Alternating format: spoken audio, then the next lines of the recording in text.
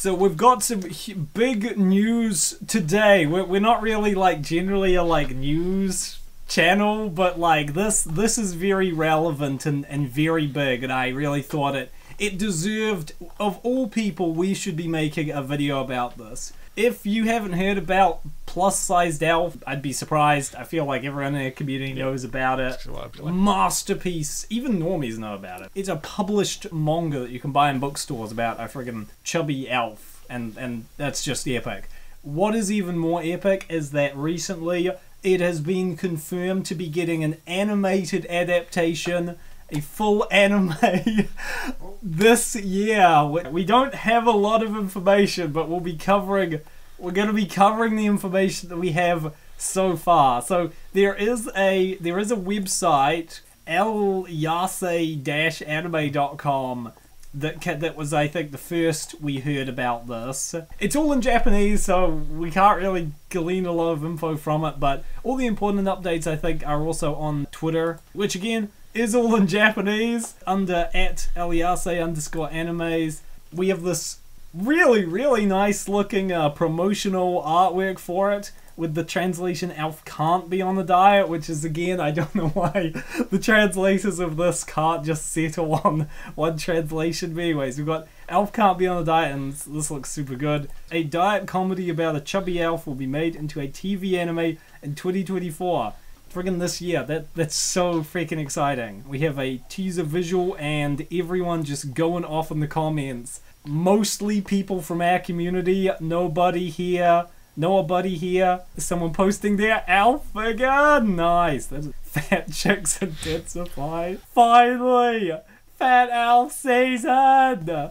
Everyone is very excited, and it seems like most of them are. It's a lot of Pierce Brosnan or whatever. What the heck? I think Pierce Brosnan is rumored to be one of us, so I think that's why people post him. So. He's like the James Bond actor, right?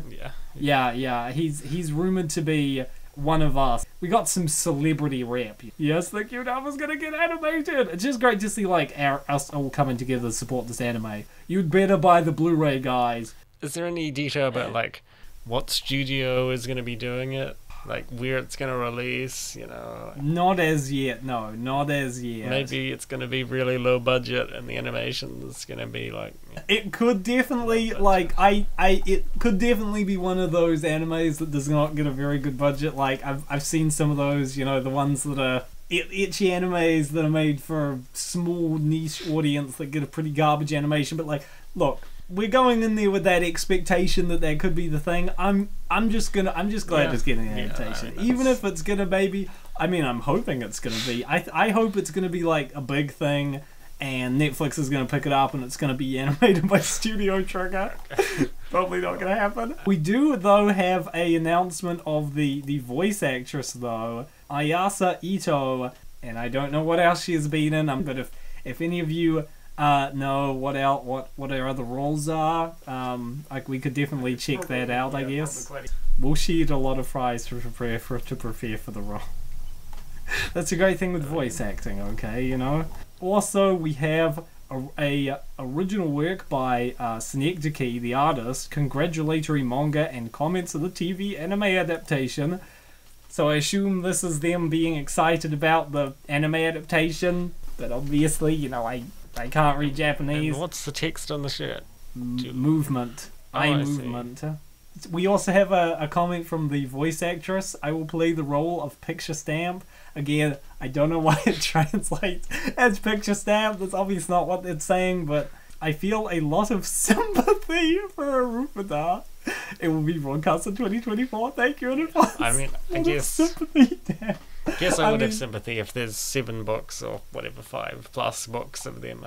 There's 8. There's 8. Okay. I've got them all up on my shelf there. See, yeah. 8 volumes of them not doing what they want to do, you know. So. I mean, if you look at it from that point of view, it's a bit of a tragic tale, I suppose. It's a bit of a tragic tale. It's like Sisyphus, isn't it? It's like Sisyphus, but chubby and epic.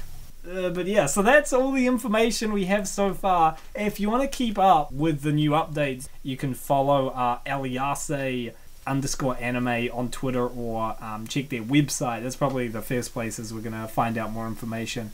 I'm just I cannot express how excited I am. Yes. We have been waiting for this for years, and I'm just like, it's crazy that it's happening because, you know, it's like a pretty niche, weird little manga. You know, we're not used to getting spotlight on our people's work, but I just cannot be more excited.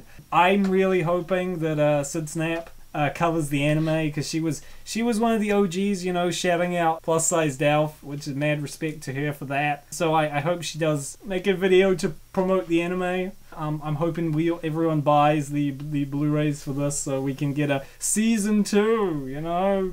But yeah, I'm really excited. Let us know your thoughts in the comments. Yeah, that's all we got for today. Yeah, we're a news channel now. Yeah, Tomorrow absolutely. we'll be covering the release of Tailblazer made a Steam game. Maybe we should talk about that. Now let's talk about some local news. Local news. Penguins encounter a seal at the South Pole. Kowalski reports. Tune in next time. Now the weather.